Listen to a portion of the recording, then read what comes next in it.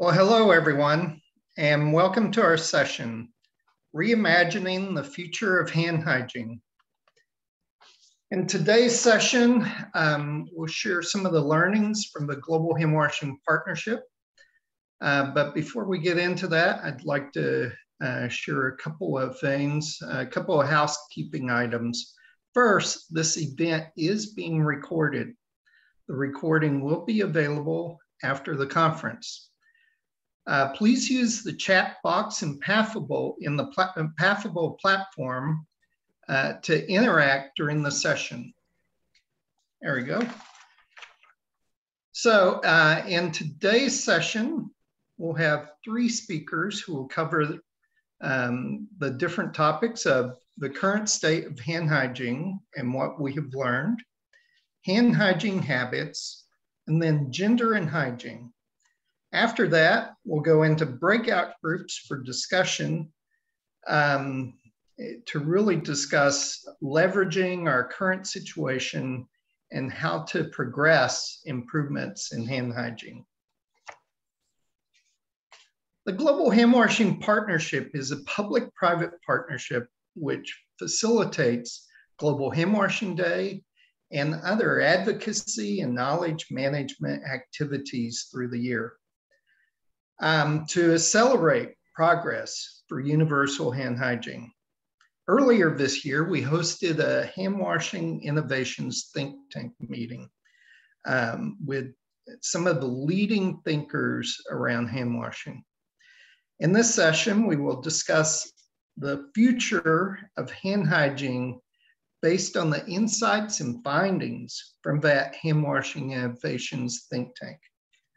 The objectives for this year's think tank can be seen on the screen, but they can be boiled down to how do we take our current situation with COVID and leverage it for improving hand hygiene in the future.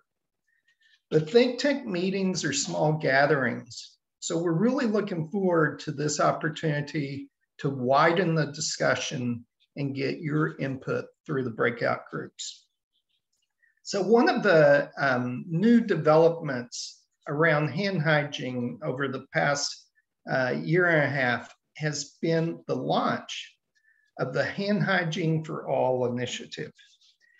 And today, one of our first speakers, or our first speaker, will be from that initiative, which is really leading through the efforts of WHO and UNICEF, really leading countries in developing roadmaps around hand hygiene to accomplish universal hand hygiene. And so our first speaker is Nat Painter, who's the global coordinator for the Hand Hygiene for All initiative at UNICEF. Nat, over to you. Great, thank you, Ron, and thank you everyone for joining the session today. Not sure whether to wish you good evening, good morning, or good afternoon. So just good day to everyone and really appreciate your time. As Ron mentioned, I'm the global coordinator for the Hand Hygiene for All initiative. And this is a program that's launched by UNICEF and WHO to really develop a concrete response to COVID-19. Obviously, many organizations are working to respond to the situation on the ground. But the role of the Hand Hygiene for All initiative is really to focus on how governments can take a leadership position on hand hygiene, strengthening their national policies, their strategies, financing, things along those lines. And so this is really a unique moment in the hand hygiene sector with COVID-19 spreading across the world. And if we can go to the next slide, I think the main lesson that we saw early on in this pandemic is that when the world was struggling for a response to COVID-19, pretty much all countries had a consistent message of wash your hands with soap. And this is the immediate response to any public health crisis. Before vaccines are developed, before masks are applied, before social distancing is practiced, everyone turns back to washing your hands with soap. Now, despite this strong messaging, we know that there's been a real challenge around sustained hand washing practices. And if we could go to the next slide, we can talk about the overall framework that we've developed for this. So we know that there are really a tripartite components for successful hand hygiene programs. You need a strong national enabling environment to set the policies and strategies and to help facilitate hand hygiene markets. And then you need a resilient hand hygiene market. We've seen quite a bit of how the market suffered during global, regional, national lockdowns. And then, of course, you need evidence-based behavior change that both instills good practice for hand hygiene, as well as generating demand for hand hygiene markets. If we could go to the next slide here.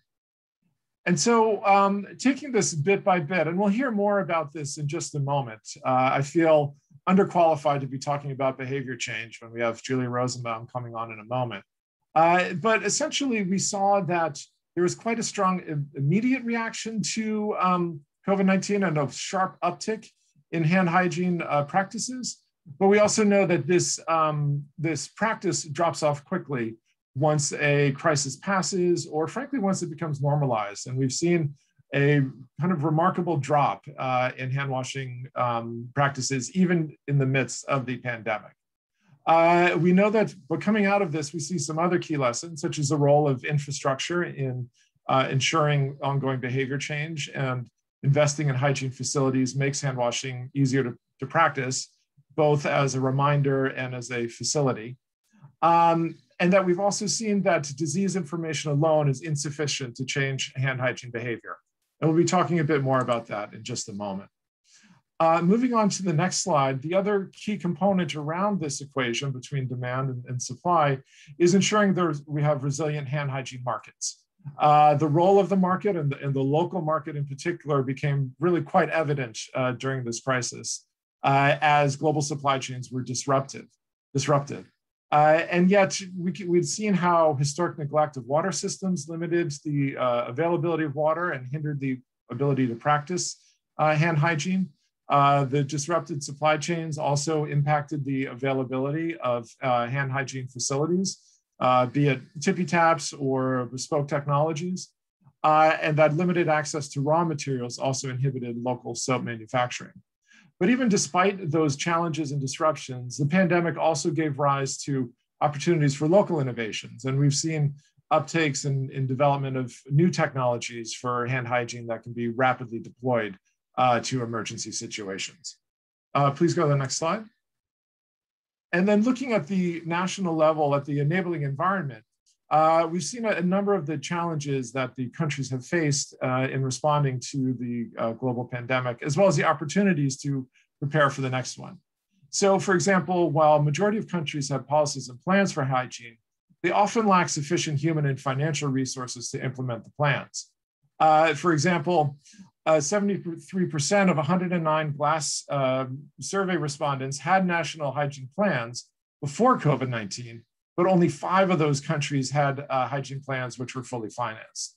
And we certainly know how hand hygiene is often neglected in the funding area.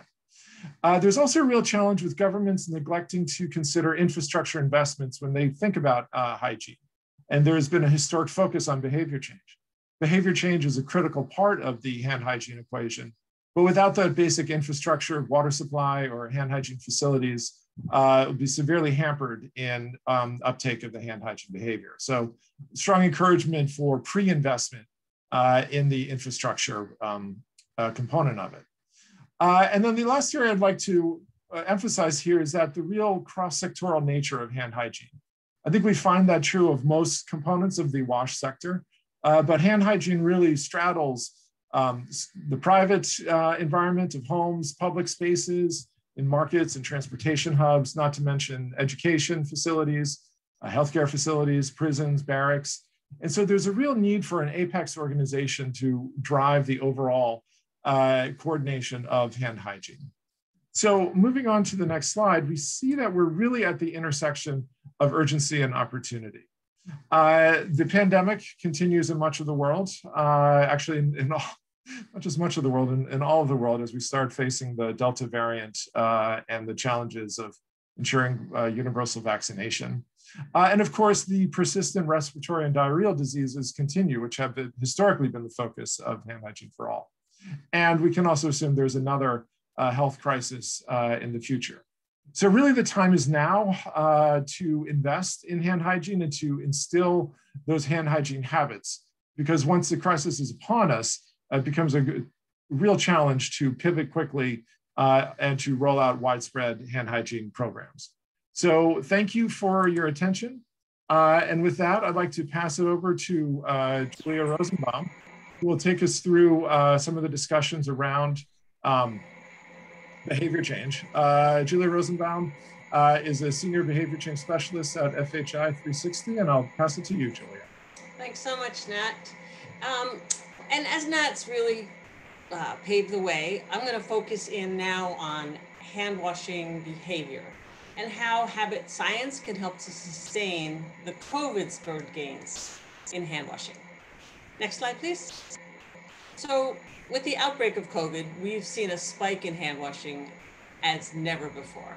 At the peak of the epidemic, people reported that they hand washed repeated times a day as a COVID prevention measure. They washed at new junctions, like when they arrived at home, after handling groceries, multiple times a day. So the Innovation Think Tank took on the question, what approaches might apply to maintain these high rates of hand washing that are still high, but as Nat said, they're already starting to decline, but still high. And so we looked at the science, next slide, please. We looked at the science of habit formation to build on recent work on hand washing habit formation and what we might apply. So first, and briefly, to help you engage in the discussion, what do we mean by habits? Do you ever find yourself saying, I'm on autopilot? That you go through the motions of a behavior without even thinking. Well, those are habits. Putting on a seatbelt, driving or cycling to work or to the market, cooking certain foods, checking apps like Facebook on your phone when you turn off your cell phone alarm first thing in the morning. Those are habits. And when you first started those behaviors, like using cell phone apps, you really had to think about doing the behavior and learning the steps to those cell phone apps. But now you just do it. In fact, about half of our daily behaviors are habitual, and they're guided by cues. They're less conscious, almost automatic. They're most frequently performed, habits are most often a frequently performed behavior. And they're performed in what's called a stable context, the same place, often the same time or times that happen.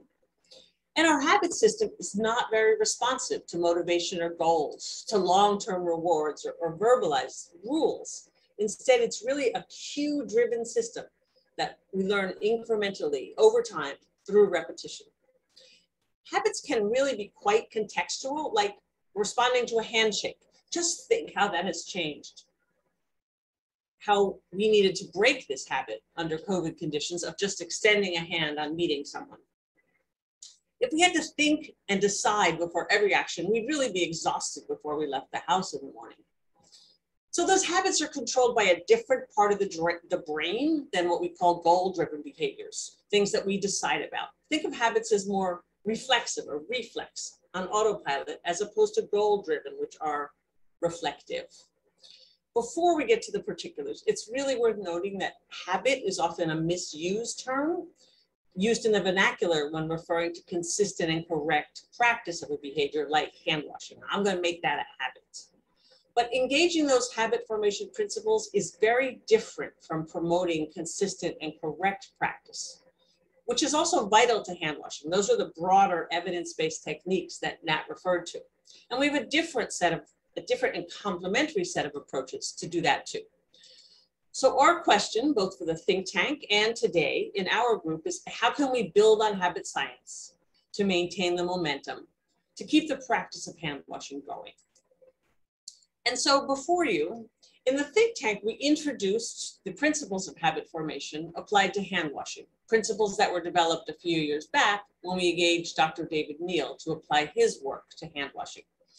And he extracted 6 principles that are there before you on the slide that are arranged roughly in sequence, with the first 2 as preconditions of change, ensuring a supportive environment, as Nat pointed out, which may be policy, capacity, and finance, but as applied to habit formation, you need the stuff immediately and consistently available. Running water, soap, or agent and sanitizer, you need it there.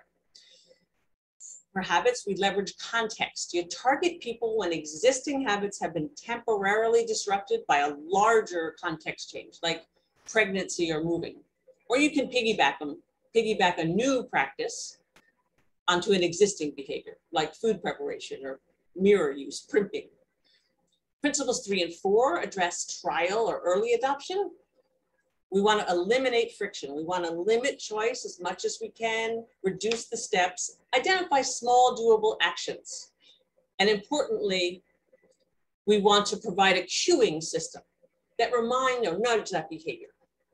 And then lastly, those principles 5 and 6, particularly the fifth one, are really about addressing maintenance or stickiness of the behavior.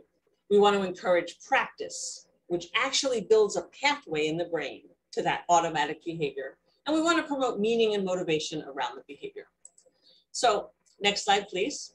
So during the think tank, we delved into those principles, but with our COVID lens on, and we identified some key takeaways that I'm going to jog through now, and then we can discuss in the breakout groups. So for ensuring a supportive, enabling environment, our think tank group noted that the junctures or times for hand washing are different during COVID, particularly hand washing after coming home. So we're really going to need to focus on how to assure that facilities are available for these new junctures if we want to maintain it. In my home, I put a big bottle of sanitizer by the door, but in countries without running water, in developing country settings, you might want to put a hand washing station. On leveraging context, certainly COVID provided a context change for all of us. Many work from home now. We stopped many of our daily activities and started some new ones. We had a disruption to anchor the new hand washing behavior. And eliminating friction, to really look at what makes it hard to hand wash at each of those junctions. Placing hand washing stations or sanitizer makes it easier to do the behavior. New norms around hand washing also help to eliminate friction. You arrive at a place and you're asked, did you wash? It's no longer an outlier question. Or passing around a squirt of sanitizer indicates that there's now a supportive social norm, which eliminates friction. On to the last slide. Providing ownable cues is a really big one for making hand washing a habit. And you probably noted that the supportive environment, the first, and eliminating friction can also provide cues or nudges to wash. So walking in the door and seeing that sanitizer, or putting a germ sticker or some kind of reminder right on that front door. These are cues that nudge the behavior, and they help to make it a habit.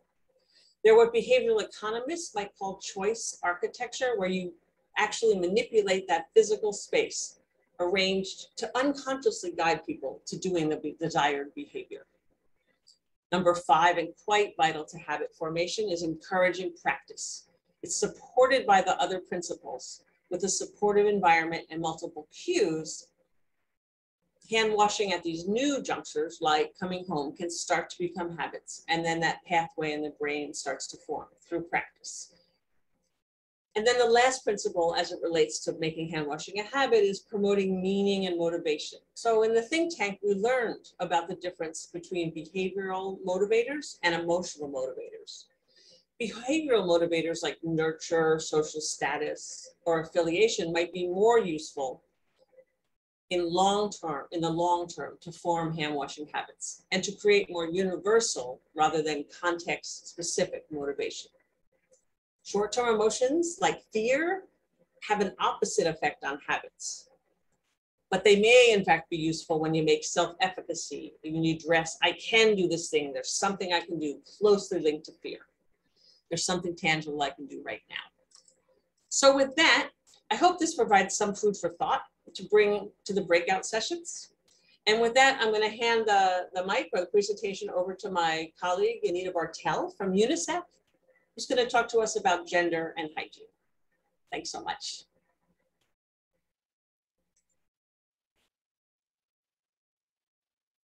Thank you.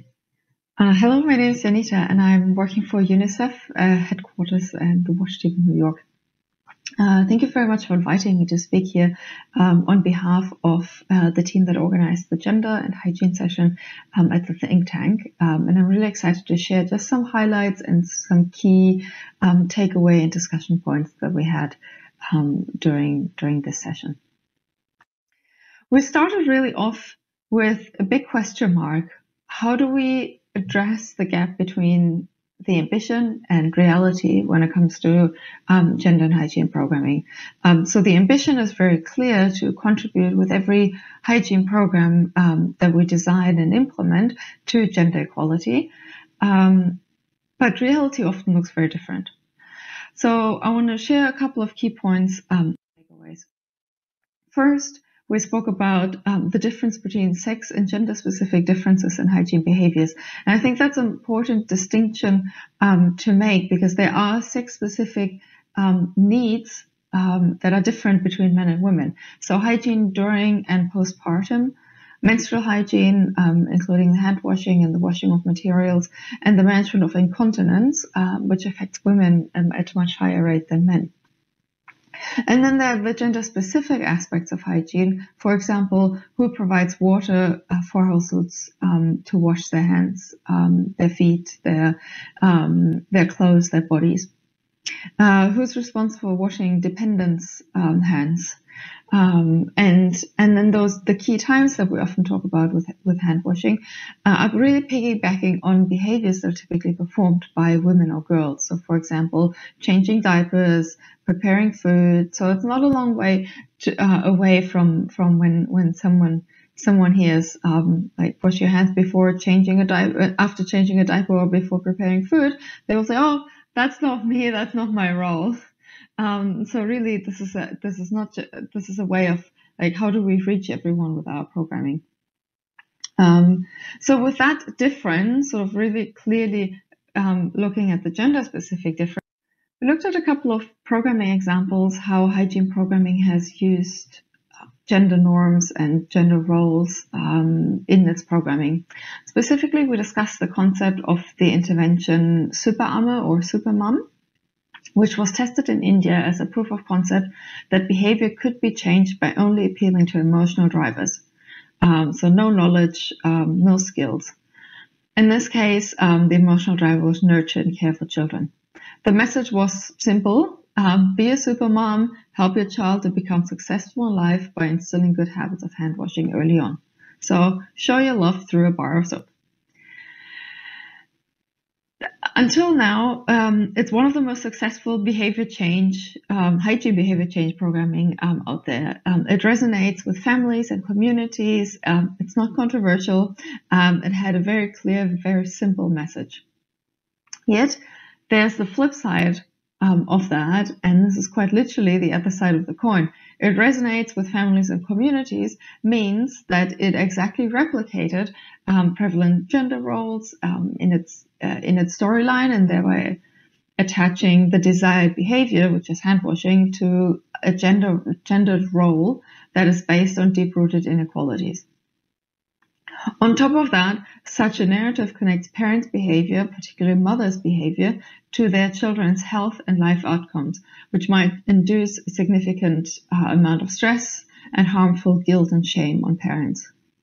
Implicitly, the story also propagates a certain vision of parenting, putting the mother-child diet at the center and leaving out, for example, the influence of community and peers or any other important reference group is left out of this picture.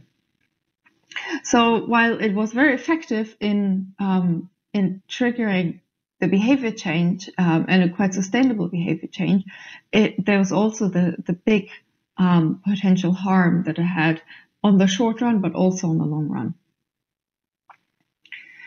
But I don't just want to paint a bleak picture. We discussed how we can tweak and overhaul the approach to make it more gender neutral, if not gender transformative, along with discussing underlying tensions between short-term behavior change and long-term social change. I grouped the key takeaways from this discussion in two parts, and we are really curious to hear your further thoughts and ideas on these points, and also examples of programs that any of you in the audience have worked on that may have used any of these approaches or other approaches that worked well for you. In terms of program design, we had identified a few different angles to approach gender and hygiene. The first angle is inspired by private sector advertising, which sometimes has a very sophisticated way of detecting and building on latent aspirations and emerging trends regarding social norms, including gender norms, and build on these to amplify them.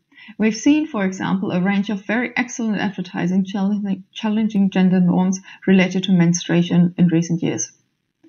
The second angle we've seen used during the COVID-19 pandemic extensively is instead of appealing to values and behaviors attached to a certain social role, during the pandemic, we've often seen very strong messages of we're in this together. So appealing to joint values and joint humanity. The third and fourth angle are mirroring each other. So gender transformative hygiene programming should always start with addressing wash-related gender norms. And on the other hand, we should explore ways to include hygiene into larger gender transformative programming. For example, community parenting programming or boys club that speak about masculinity and so on. But for all of these angles, one thing is the most important: listen and be responsive to community needs and aspirations. That's not a new insight from the think tank, but it's indispensable always to emphasize that.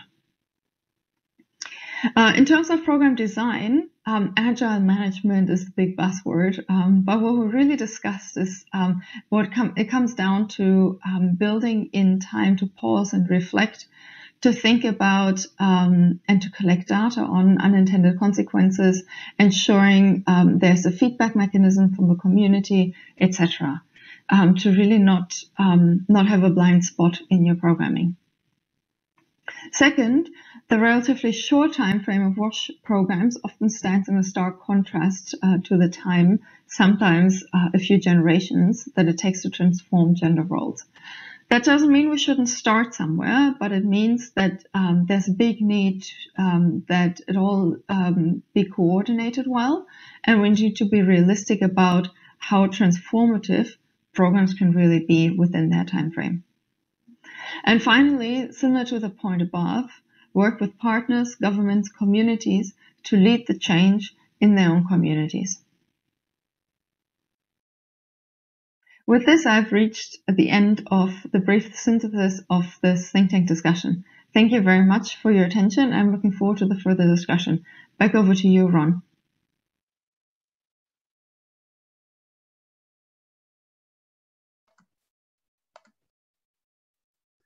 Well, thank you to all of our speakers today.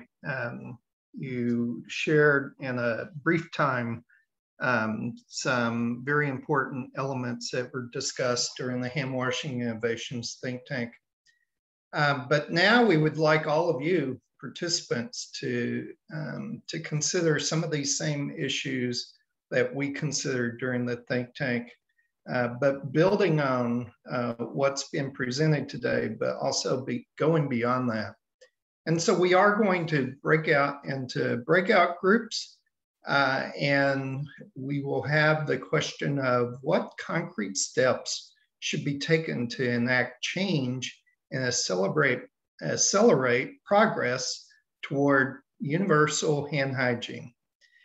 And that includes steps to address the approaches presented in these earlier presentations on gender issues, habit development, strengthening the enabling environment, and strengthening hygiene markets, and also evidence-based behavior change approaches. And so now, through the magic of the Zoom, we will all be flown into our breakout groups, and there'll be a facilitator in each group to lead that discussion, and then to make sure that we report back from those breakout groups in plenary for the end of this session. So look forward to talking to you there.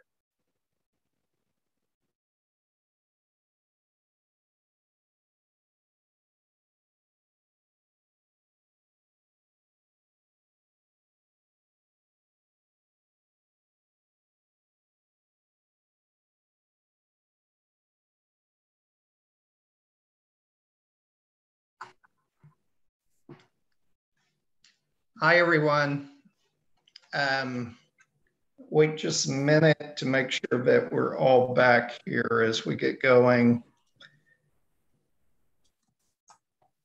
So at this point, we will be sharing the discussions from the breakout groups. And Nat, maybe we can start with you. Can you share? Because I'm the last one to turn my camera on. Great. So thank you, Ron. Had a good talk in reaction to the presentations. Really, we focused primarily on the enabling environment question. Although I think all members of this would agree that it's not the single solution, but perhaps a key barrier to scaling up hand hygiene and developing sustainable programs. One of the areas that came out pretty clearly in the conversation is really the need for an apex agency to help coordinate and have overall accountability for hand hygiene, whereas specific other ministries or departments would have responsibility for prisons, public spaces, schools, whereas the apex agency may well be the Ministry of Health. And they wouldn't necessarily have their hands in the prison environment or the refugee context, but rather they would have the overall responsibility for ensuring that those other agencies are moving forward within their own mandate. And I think there's one of the challenges that we didn't get into, so this is just my opinion, is I have found that agencies and ministries tend to be a bit territorial. And so it might be a challenge to have those ministries, the opposite of devolving, I guess, evolving the responsibility or accountability upwards towards an apex agency, which seems to be against the trends of devolution and decision-making. But I think there's probably a line that we could walk. If my colleagues have anything to add, they're not a shy lot, so I'm sure they'll raise their hand or shout out. But in the meantime, back to you, Ron. Okay. Does anybody else have anything to add from that group's discussion? All right. Well, thank you. And over to Julia's group. Thanks. I'll just highlight a few things, and then others from the group, please jump in. I think I'll just follow the order, but thinking about the enabling environment, which we really did spend a lot of our airtime on, the real need, again, to get health behind this, we were also dealing with both metrics and actions, but how many sessions like this are taking place at health events, not at WASH events, came up, and the need to really lobby global health stakeholders on this, the World Health Assembly, and to get sort of a rallying cry around that as well. We talked a bit at the Innovation Think Tank, we said we really do have this need for a rallying cry that people can get behind. In the group, sort of tying between enabling environment and then also sort of markets, we had the issue too about big market, how do we deal with water and soap? And water is a big issue, but soap, just dealing with the hygiene markets of sort of micro loans to women to start up a soap business and promote through network, smaller networks. So we discussed an immediate action there of attending to both the big and the small hygiene markets. Thinking about, I'm going, if you will, around the WHO UNICEF framework, thinking about that behavior change, evidence-based behavior change, thinking through about doing the more interpersonal versus sort of mass media blitz, and what's the payoff of each of those, or of right mixes. So we spent a little bit of time looking at just, again, how to get the bang for the buck as far as building on COVID right now. How to scale it up and amp it up. And then I think another final thing I'll say and then ask the group was, the need to really look at those positive outliers like Swash Bharat. How can you, for all the issues around there, but that, how does that challenge other countries? So to really start highlighting success, whether it's in global South countries or even someone's talking about Portugal, the past 20 years. And sadly, we have a real lack of data, even find some of those positive outliers, but they need to do that. We talked about so much more. I'm trying to do this sort of in an organized way. Anything else from the group that felt urgent that I didn't bring in? Inclusion, that was the other, that when we talk about gender, also to also look at inclusion, and inclusion also can tie with access to markets and infrastructure and all sorts of inclusive issues. Anything else from my group? Thanks, all. Okay, thank you. And Emily, are you ready to present? Sure. Okay, great. So basically, to build off the enabling environment portion, we basically, both Malawi, where Sison, who was in our group, and I'm in Vanuatu, both of us are in that process of developing a roadmap or implementation plan, perhaps around the Hand Hygiene for All initiative.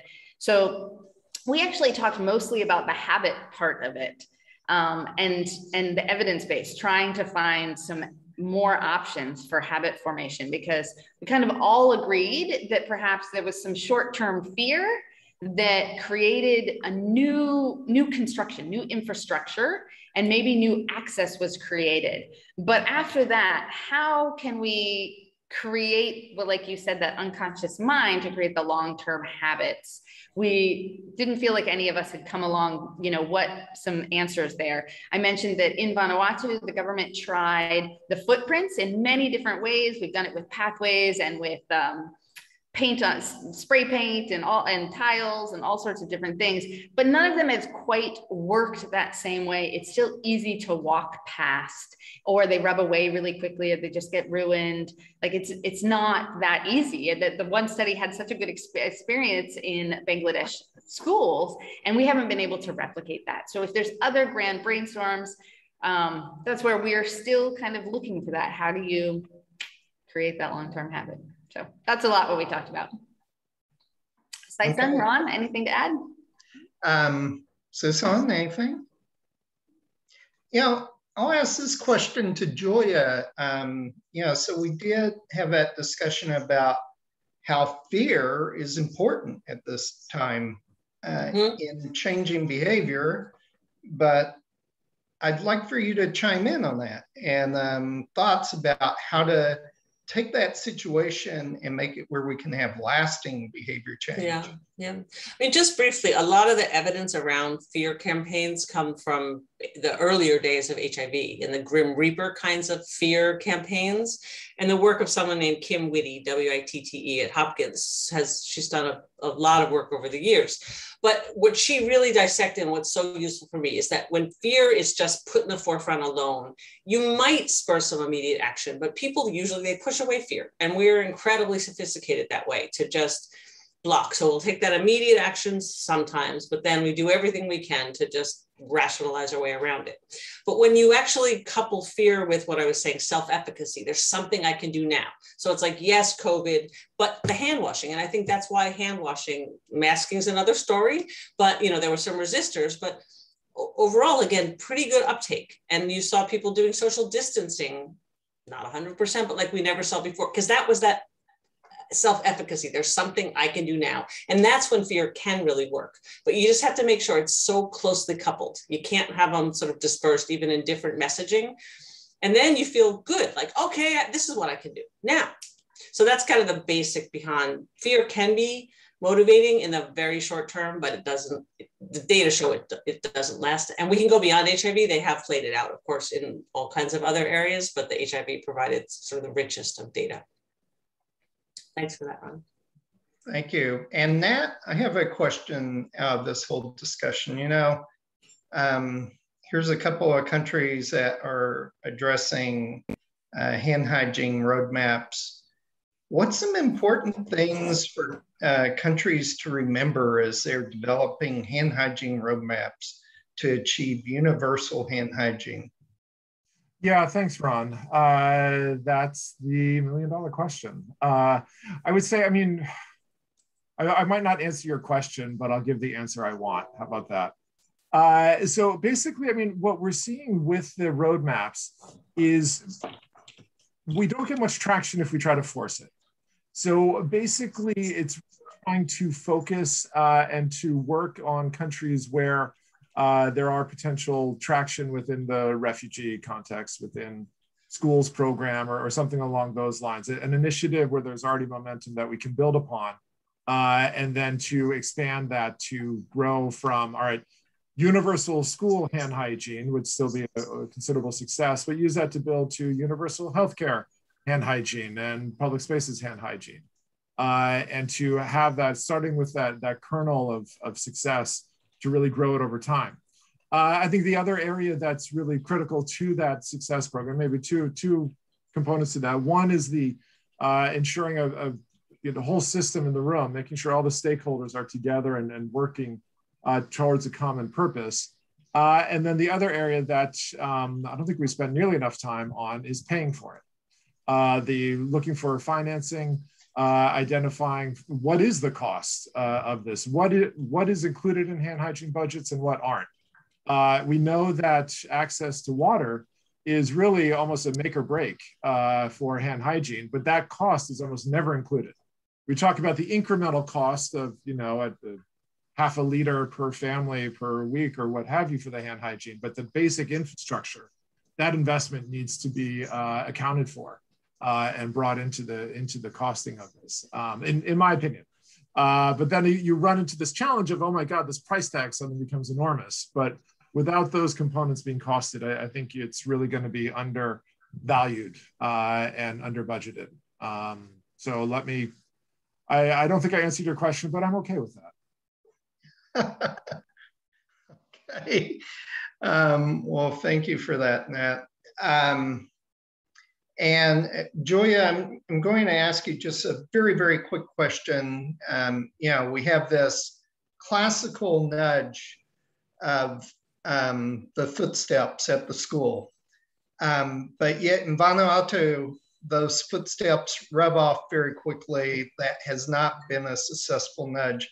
Any thoughts there on alternatives? For the actual nudges in schools, we've fiddled quite a bit in Ethiopia working with the Splash group, for those of you who know, the Seattle-based Splash, with the same problems. We played with things like auto paint or paints that are more durable paints that are made for outside. And so that's some promise you'd have to check, and it's also availability.